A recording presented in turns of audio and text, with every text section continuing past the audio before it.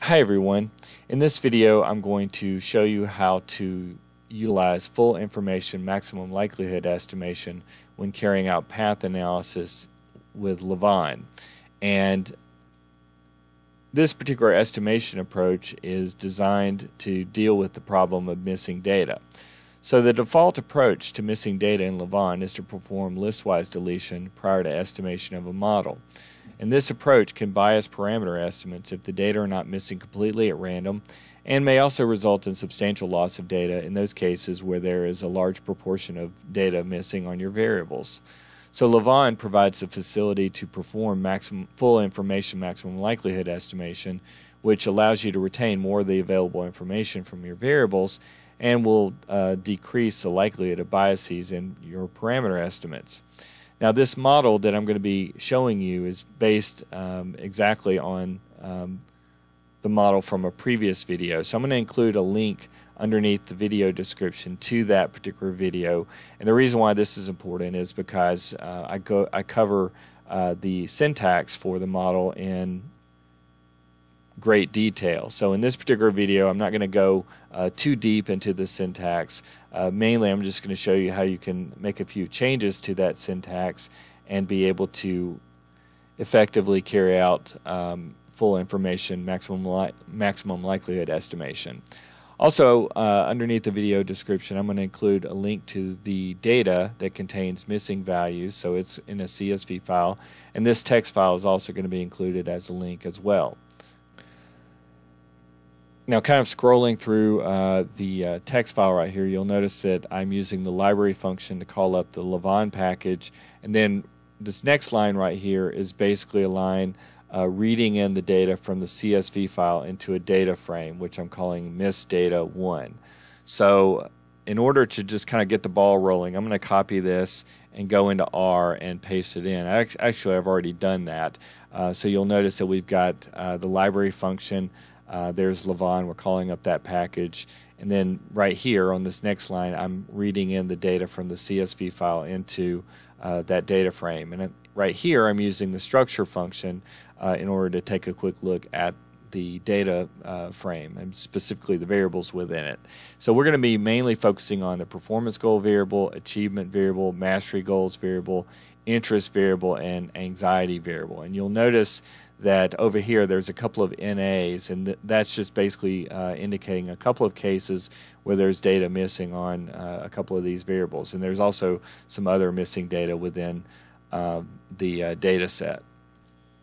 So when you are running path analysis that involves full information maximum likelihood estimation, or FIML, there are two possible approaches in Lavaan. So the demos I provided thus far have relied on the Lavaan function to estimate the model parameters. And you can still do this using FIML. However, you must explicitly estimate means and intercepts for the model. So you have to be a lot more detailed when it comes to utilizing the Lavaan function. So your syntax, you have to specify basically all of the parameters that you want to estimate, whereas other functions like the SEM function and CFA function have certain defaults that make life a little bit easier for you. But at any rate, so when you estimate means and intercepts in the model, you're basically going to be including a 1+ on any line where an endogenous variable is being predicted by other variables in your model. So this is going to estimate intercepts for the endogenous variables. You're also going to be needing to request estimation of the means for your exogenous variables. So to do that within the syntax, you're going to have the name of your exogenous variable followed by a tilde and then a 1. And I'm going to show you that next. So scrolling down, this is the model that we specified in that previous video. And as I noted before, we're not going to go into all of the details, but I will show you that right here on this line we have the interest variable. That's an endogenous variable that's being predicted by mastery goals, performance goals, and socioeconomic status. You'll notice that following the tilde I have a 1 and a plus. So that is indicating that we're estimating the intercept for that variable. Next, we have the achievement variable. That's also an endogenous variable. So we have it being predicted by anxiety, interest, and mastery goals, and we are estimating the intercept for that variable as well. Then we have the third endogenous variable in our model, which is anxiety, being predicted by performance goals and mastery goals, and we're estimating that intercept. So kind of going on down right here, everything is pretty much the same as what I've demonstrated in the previous video, but now we're going to estimate the means for our exogenous variables. So there's my little comment line right there, and you'll notice that I say mastery ~1, performance goals ~1, and SES ~1, and then closing out with that final apostrophe right here.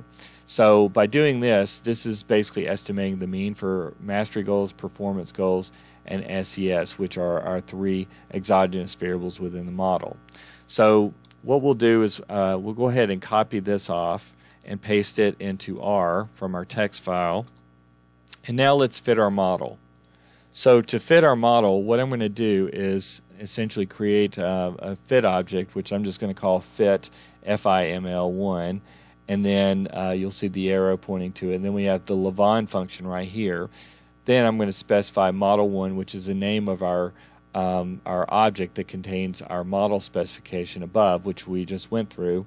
We're using the data argument set equals to missData1. That's our data frame name.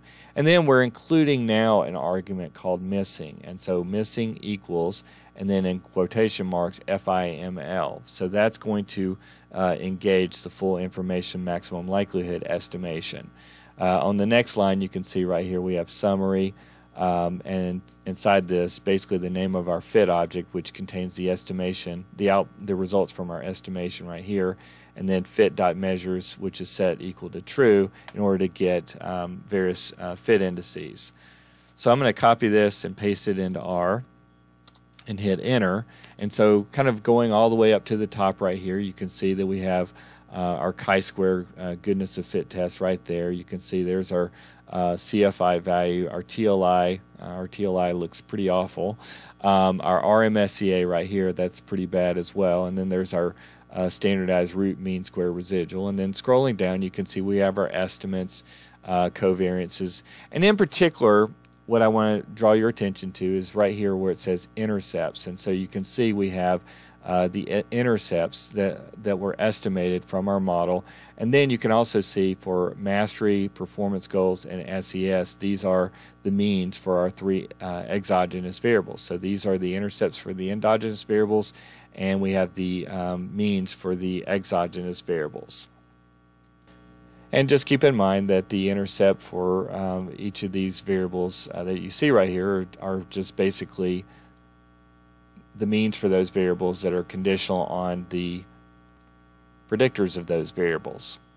Now, just for fun, let's take a quick look at our model. So I'm going to use the library function and call up the semplot package, and then use the sempaths function in order to visualize our model. And again, I went over the semplot package some in the previous video. So I'm going to call this up, and so this is our model, and so this is basically how it's laid out. So you can see we have mastery goals, performance goals, and SES right here. These are our exogenous variables, and then our endogenous variables, there's interest, achievement, and anxiety right there.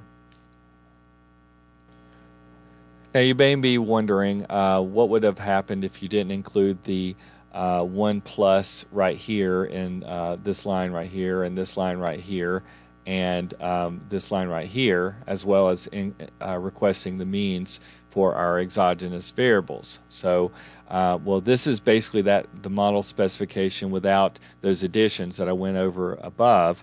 So let's just copy this in and run the same model.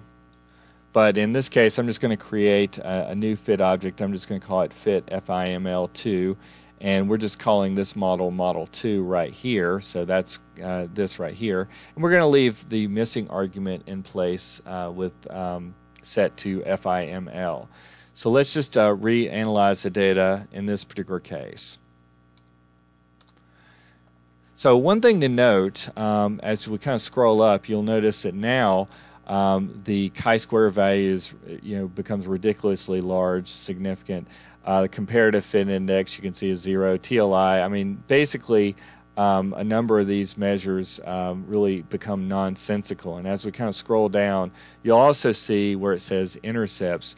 That basically none of our conditional means for our endogenous variables or the means for our exogenous variables were estimated. So that's essentially what will happen if you don't make those changes to your syntax that I covered earlier on, and in particular when you're running your analysis using the Lavaan function.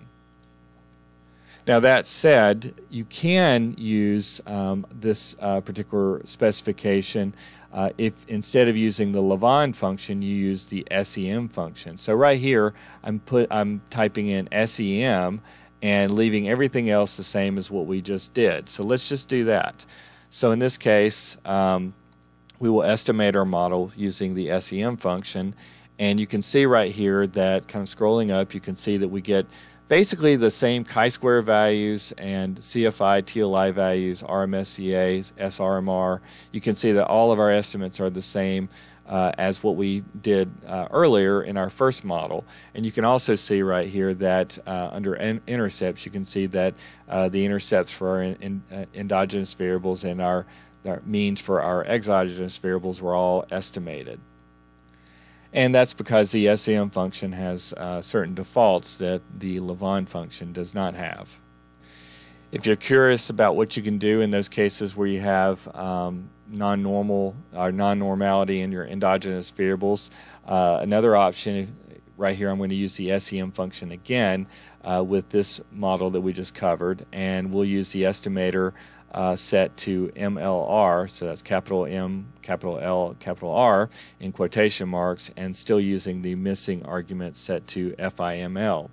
So in this case right here, we can run this, and we basically get up here you can see that we'll get a slight mistake because I didn't change this down here to read fit FIML 3, which is what was being estimated right here. So excuse me there. So I'm going to copy this instead and paste it in and run the model. And so now when we scroll up, you can see that we get robust test statistics and standard error. So scrolling down here as well. So at any rate, that covers my discussion of how to perform full information maximum likelihood estimation in Lavaan when you're running path analysis with manifest variables. Thanks for watching.